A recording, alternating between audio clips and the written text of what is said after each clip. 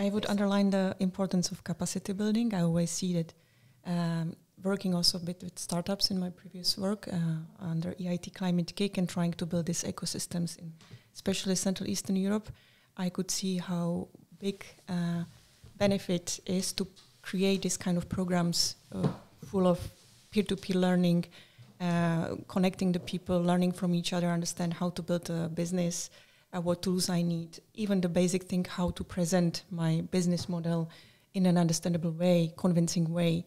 You know, have those jury like trial presentations that they can train themselves how to sell the idea, and it helped them also to build up and build partnerships and feel a bit not alone, like feeling the confidence of understanding that there are others who want to go the same way.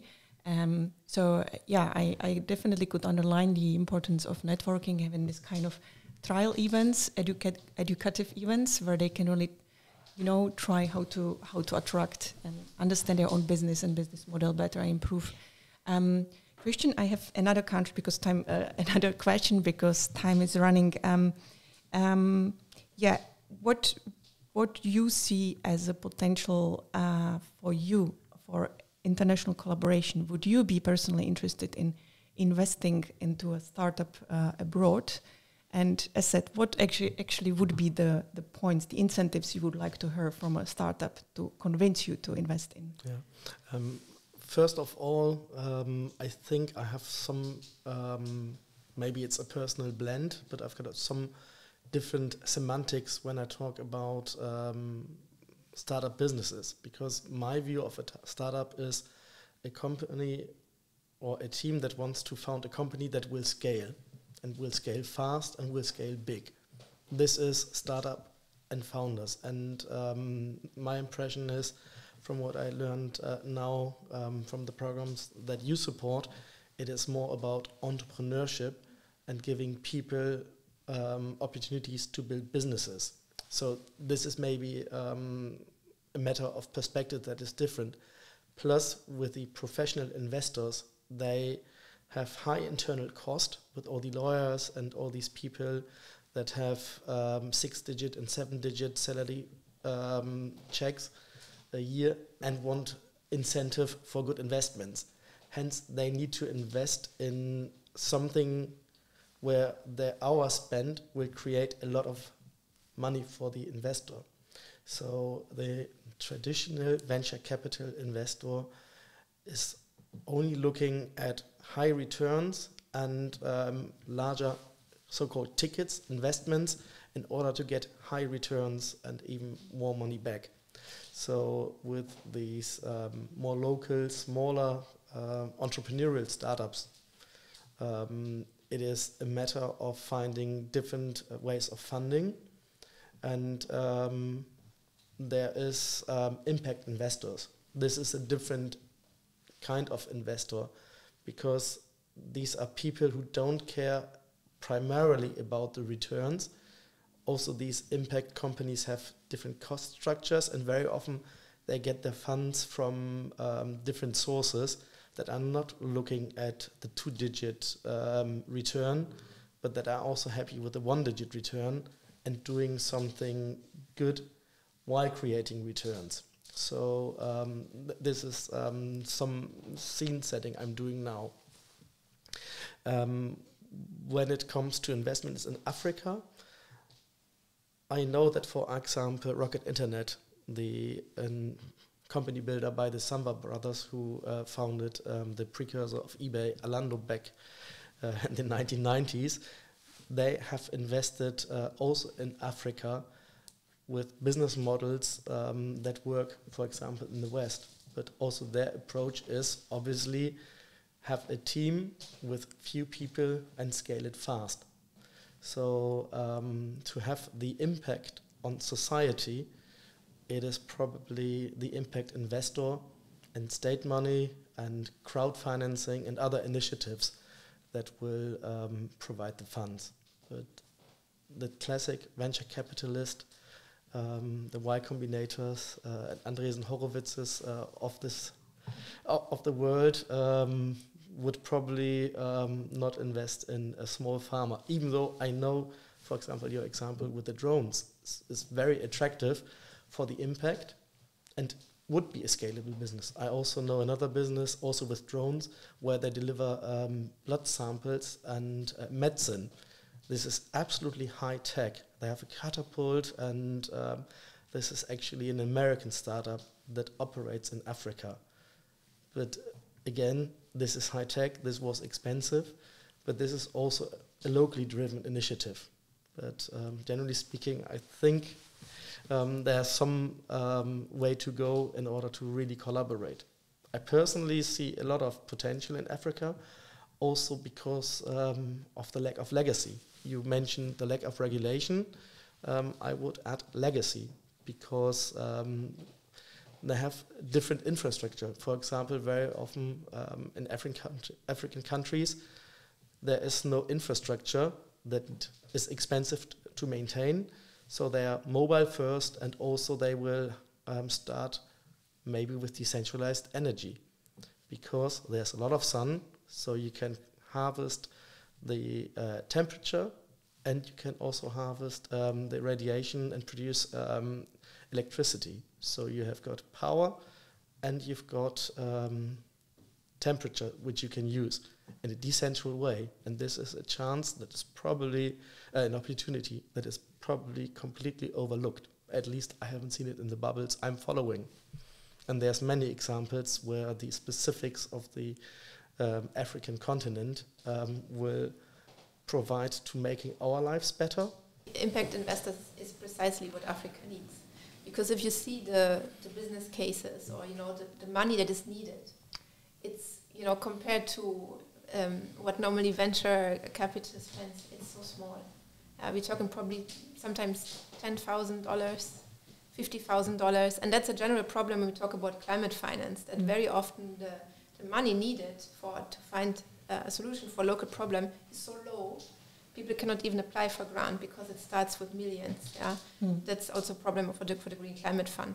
But that is precisely, and I understand. I mean, we all know that at the end of the day, if you treat a proposal or have a startup on the table that is pitching for 10 million or 10,000, the work is the same.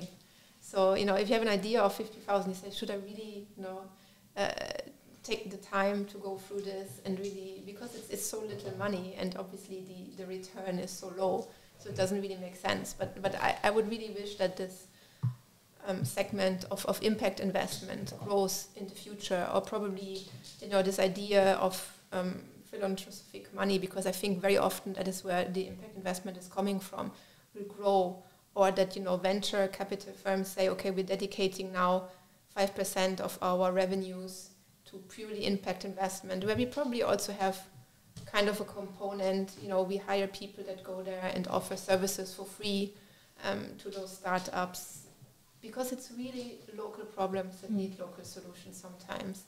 And I think the drone technology is one thing, but another example to really demonstrate how little investment you need is another startup, I think from Nigeria. It's called Rent a Tractor. So Rent a Tractor basically operates on the idea that farmers don't have the technology, to harvest, to grow the seeds, but of course they cannot afford a tractor. So they can rent it by hour, for very little money, and that's the business model. But of course the startup needs to buy 2 or 3 tractors in the first place, which in African context is incredibly lot of money, and they can't afford it. But grow a tractor or rent a tractor is getting bigger now, and they have I think overcome this valley of death, so they're operational. But this is just also an idea, or that really demonstrates that the solutions need to come from African countries, because I doubt that anyone in Europe would sit, how can we have African farmers? They should rent tractors. It's really something that comes from the ground, and I think that's what also is really important to stress, that the solution or the idea needs to come from African countries, that we can't sit here and develop ideas how we can support. I've got one addition, because of the challenge that taking investment analysis to a more cost-efficient way. This could be done by artificial intelligence in the future. It could be rule-based. You don't need AI for everything. It's a buzzword, but with what I've seen now about the hype ChatGPT and all the other AI models or large language models that are out there, I can see that there's a different way of interacting, which is easier for the people applying, so they don't have to fill out a business model canvas and deliver a business plan, but maybe they can even in their local language explain what they're doing, and then artificial intelligence will create a business plan and a business model canvas, and then the artificial intelligence can maybe decide or just give the decision document to a gatekeeper human investor. And this will take out a lot of the barriers there from the entrepreneurs and startup founders applying from the process, and free a lot of capacity for small ticket investments. I haven't checked whether this exists, but I think it should exist.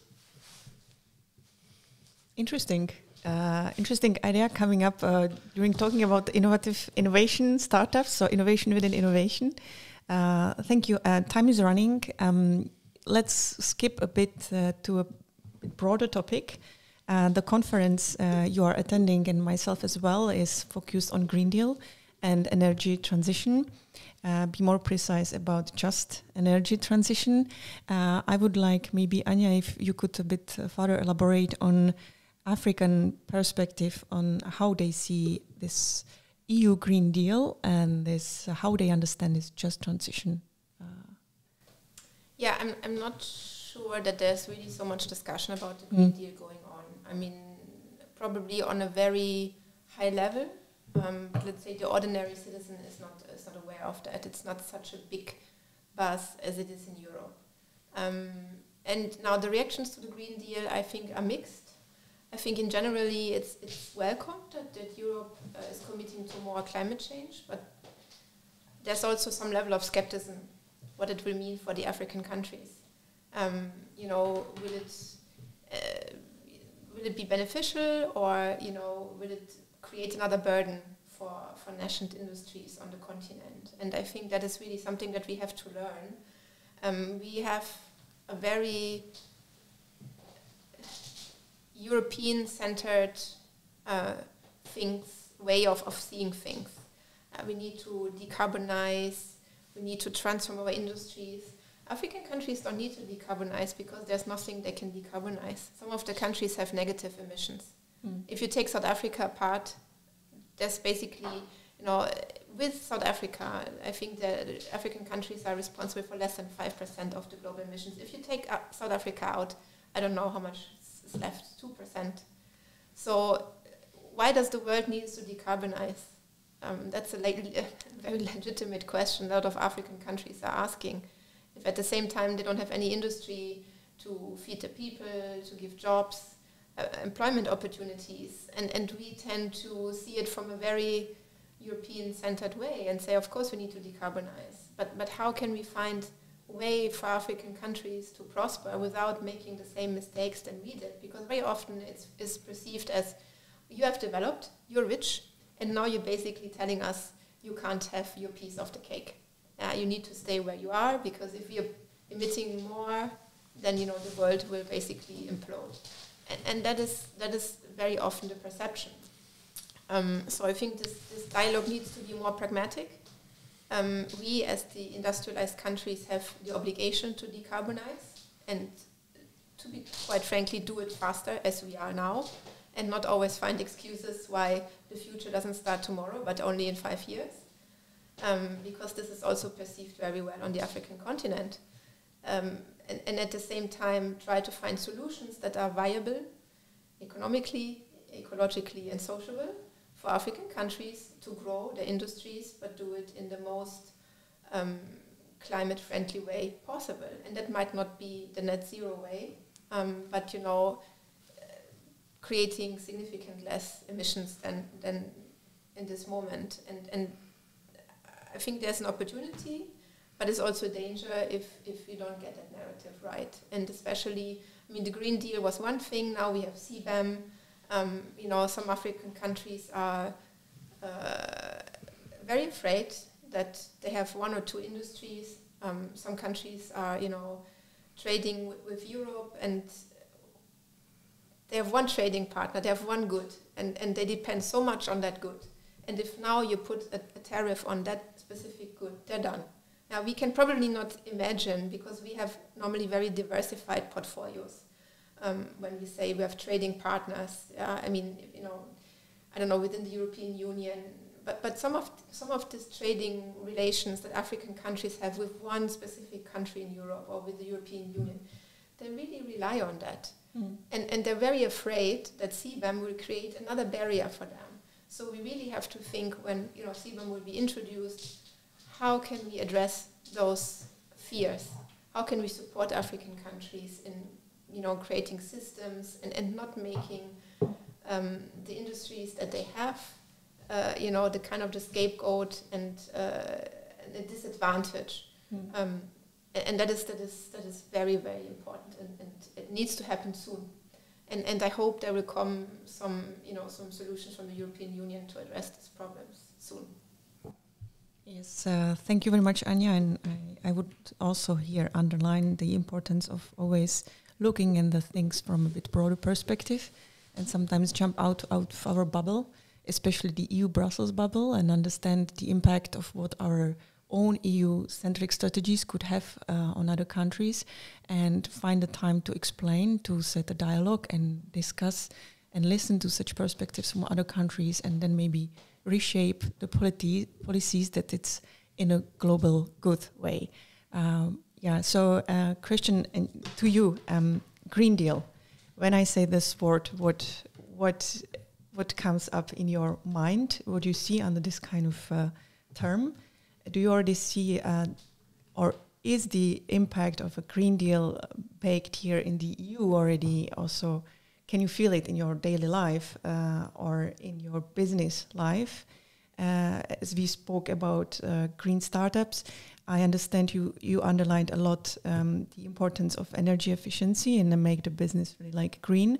So here I see that you already reflect the goals of EU countries towards sustainable future and green future and energy transition. So you are very much focused on this energy efficiency element, or are there other elements from the Green Deal you feel like you would like to take with into your own business? I think generally the Green Deal is a good opportunity to reset to some extent the way how we live, how we do business, and how we organize our lives. I know there's a bubble somewhere in the internet that speaks about the Great Reset, and that this is some plan to make poor people even poorer and rich people richer. But I think there's an opportunity in transforming the way we live. And I also see, because we're now very much focusing on how North and South can collaborate in this discussion, that the South can also help the North to achieve the targets. For example, Paul von Son, who used to have leadership roles in Desertec industrial initiatives, used to be one of the managers I worked for back in the energy industry, was already decades ago, working on an idea that in sub-Saharan Africa, the energy of the sun can be harvested and transported into Europe in order to decarbonize. This is obviously a capital intensive, not a labor intensive, and more a high-tech project, but still it is an opportunity. And also we spoke today in the conference about the plans in Namibia for hydrogen production. This is also a big opportunity to actually take the advantages the South has in order to ameliorate the effects our disadvantages in Europe has because it was coal and still is coal for producing steel. And we don't need to talk about the negative effects of firing coal. That's is just clear. So I see that the Green Deal actually has an effect that is positive not only on Europe, but also on other regions of the world. But I also see that there's challenges for the people in Europe that don't understand the implications on their lives, that see prices increasing, and also there's a lot of discussions about the way we should transition the energy situation. But coming back to startups, this was your initial question, but I think it is important to look at the wider scene before looking at startups, because there's such a large number of different types of startups and industries. I think in the startup landscape, there's opportunities, for example, also in just applying what is there, but applying it there in terms of technologies and ideas and applying it in a more useful way. For example, I've heard in a podcast that in Frankfurt, only the excess heat of server farms would allow for 30% of the heat need in the city of Frankfurt. Obviously, you have to collect the energy, the heat, and you have to bring the heat to houses, or you can store heat.